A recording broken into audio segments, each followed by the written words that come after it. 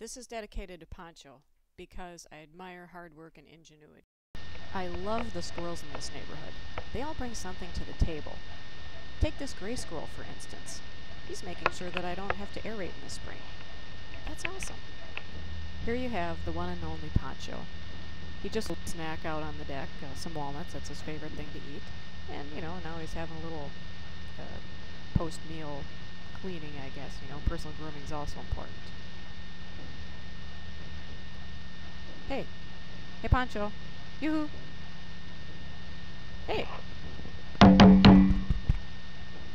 Hey. Hello. Ugh. I promise, he's usually more responsive than this. This is my house. I'm in the middle of remodeling, and you can see that I don't have any front steps. Sadly, when I took out those front steps, it left an itty-bitty gap in the foundation. And this is my watchdog, who is always attentively guarding the homestead. So one fine day, I catch something out of the corner of my eye, and I wonder, good gravy, did I leave an Easter egg from last spring or something? Ew. But upon further inspection, no, it's not an egg at all. It's a walnut. Huh.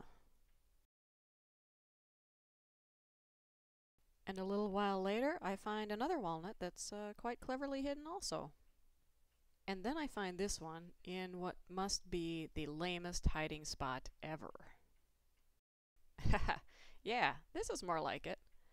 My faith in Poncho's ingenuity has been restored.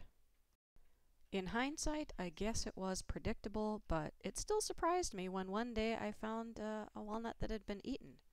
And man, what a mess it made.